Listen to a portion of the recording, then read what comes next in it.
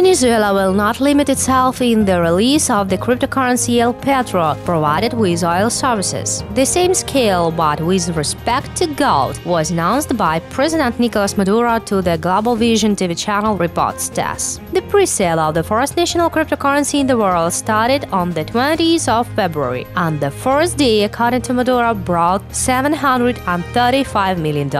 Among investors are representatives of Turkey, Qatar, the USA, Poland, Norway, Brazil, and not only. Recall that it is in whole plan to release 100 million El Petro, worth more than $6 billion. The cost of one coin will be pegged to the cost of a barrel of Venezuelan oil, and at the state level, the question of applying El Petro in practice is being decided.